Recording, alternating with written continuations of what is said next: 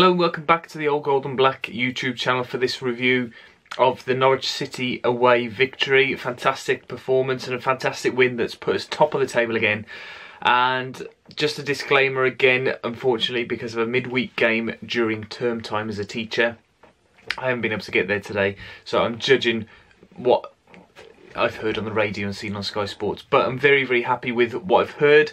I did sort of expect this game to be really tough, and I wasn't expecting any sort of result from it at all. So the fact that we've come away with 3 points and a clean sheet is fantastic. Norwich have not been in the best of runs of form recently themselves, despite bringing in a new manager and lots of new players. They've seemed to have struggled with a transition, which I didn't foresee at the beginning of the season. However, Wolves turned up and they played really well.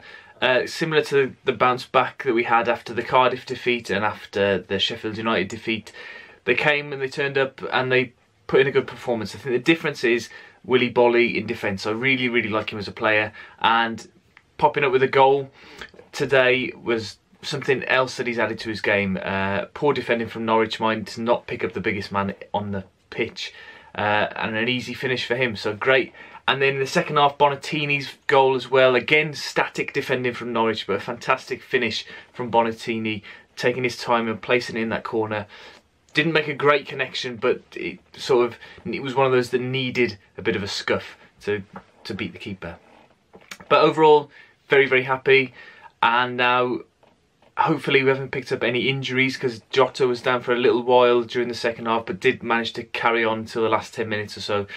Hopefully he'll be okay for Friday against Fulham, and we move on then to that game and hopefully extend our lead at the top of the table, because Cardiff winning as well means that there's only a point.